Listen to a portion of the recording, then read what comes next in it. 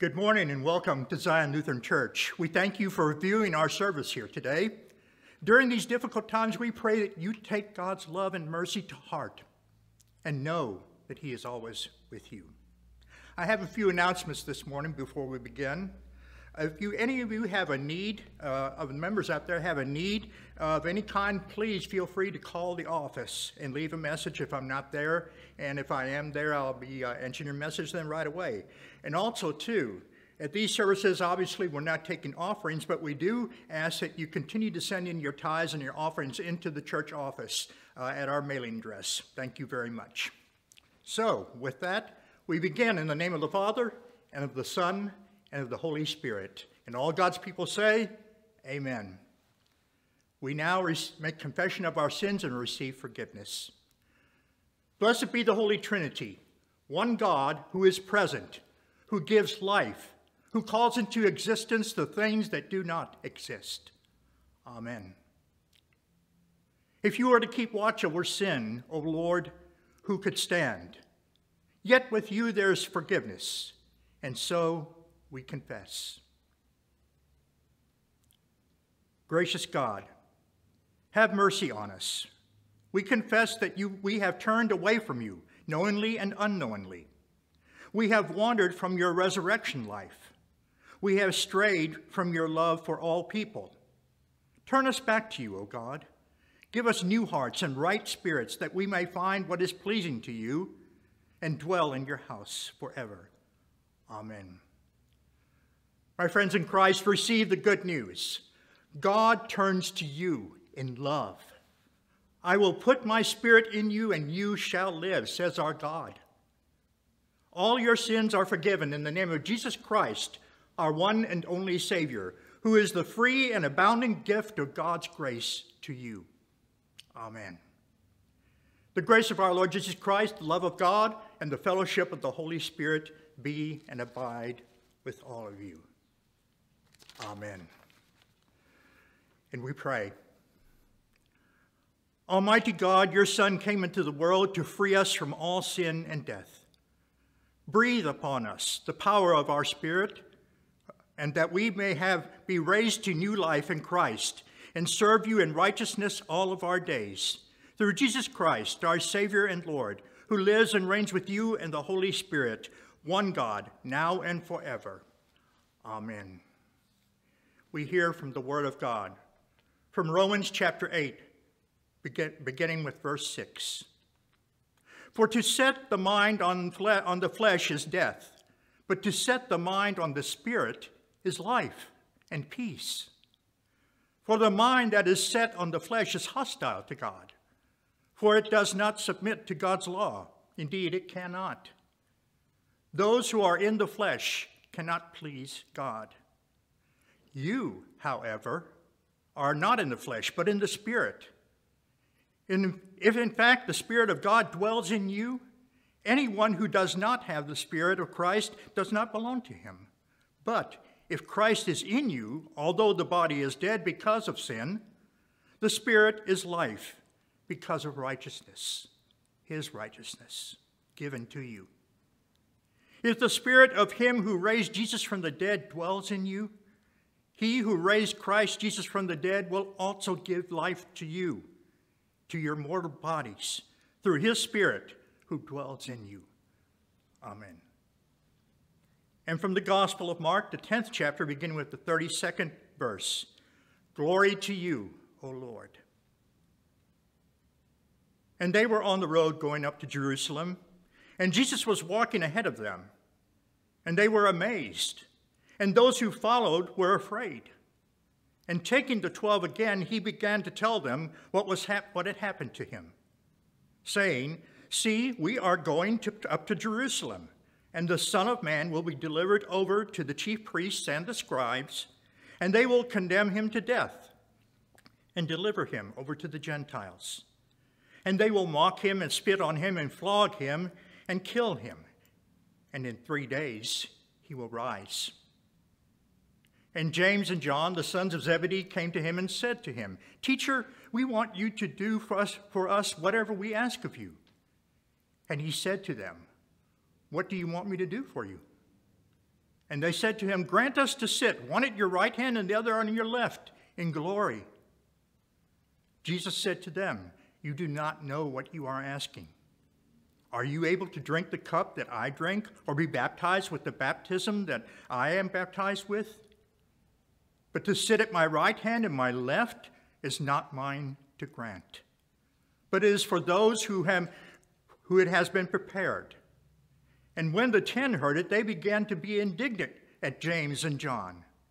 And Jesus called them to him and said, "You know that those who are considered rulers of the Gentiles lord it over them, and their great ones exercise authority over them. But it shall not be so among you. But whoever would be great among you must first be their servant. And whoever would be first among you must be a slave of all. For even the Son of Man came not to be served, but to serve, and to give his life as a ransom for many." The Gospel of the Lord. May the words of my mouth and the meditation of our hearts be acceptable in your sight, O Lord. Amen. Grace and peace to you from God our Father and from our Lord and Savior Jesus Christ. Amen. Well, we are here at the 5th Sunday in Lent, historically known as Judica, which means judge me. Yes, this season of Lent does turn our attention to judgment, especially God's judgment against his own Son instead of against the world. But what does our world today think of judgment? And who in his right or her right minds would invite judgment? Well, maybe the answer can be found in the identity of the one that is calling out for judgment. Some are able to drink that cup, and some are not. And Jesus knows very well his identity. The disciples, though, mistake theirs.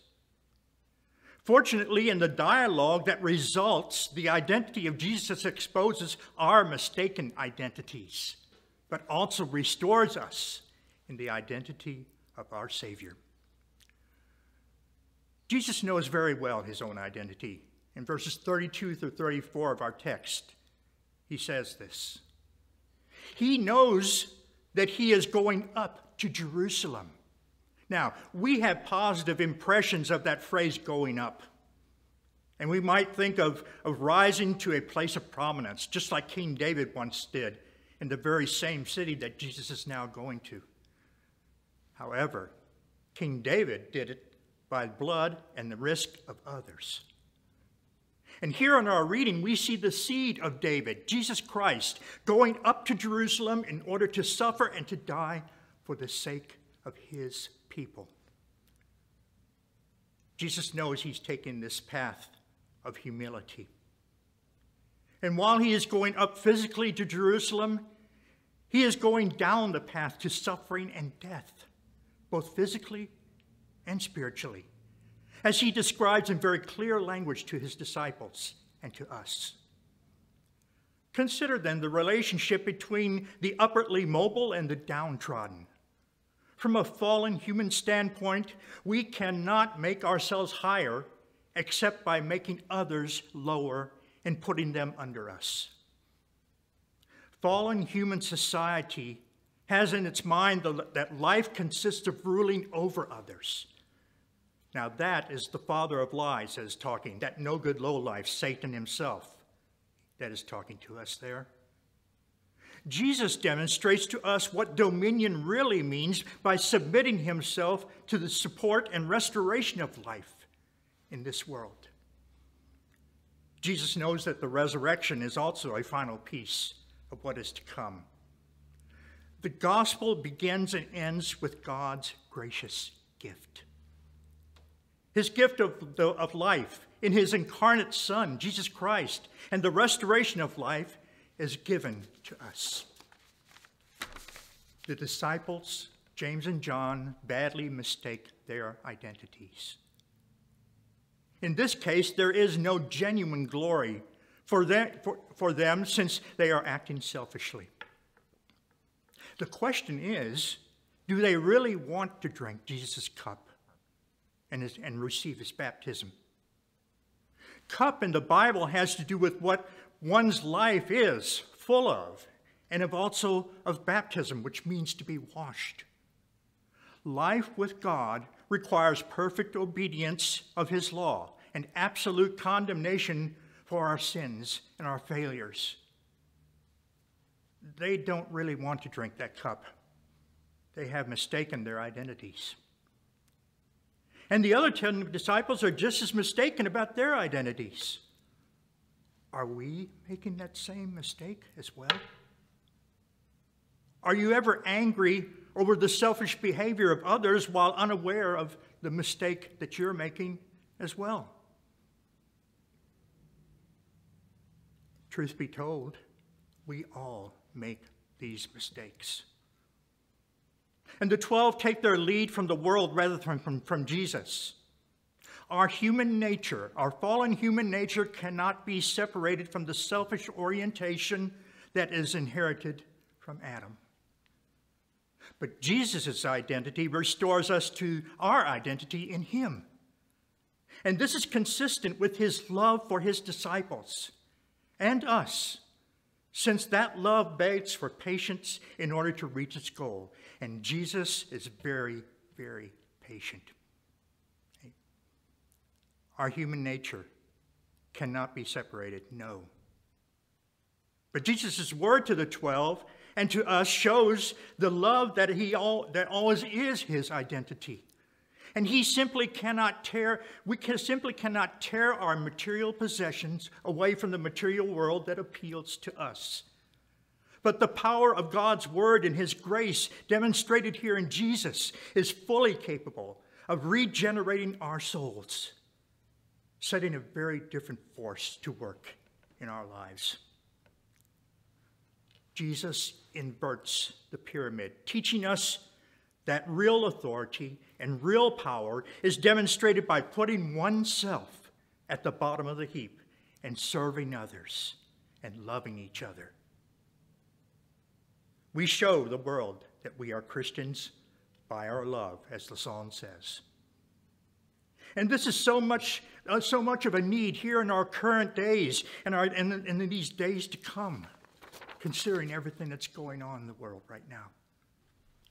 Therefore, Jesus provides the absolute foundation for identity and thus for life. The Son of God came not to be served, but to serve, and to give his life as a ransom for many, as verse 45 of our text says. And it is in Christ's identity that we have been baptized, and that gives us identity. In our baptism, we are in Christ, and his identity has become our identity. Our new identity as Christians, inviting judgment so that we may honestly repent of our mistakes, inviting the judgment of God that declares under the New Testament, as Jeremiah declares, "For I will forgive their iniquity." Jeremiah 31, verse 34. Jesus Christ took the judgment that we had coming to us upon himself. And because of that, we are forgiven and we belong to God. Amen? Amen. Being in Christ is light.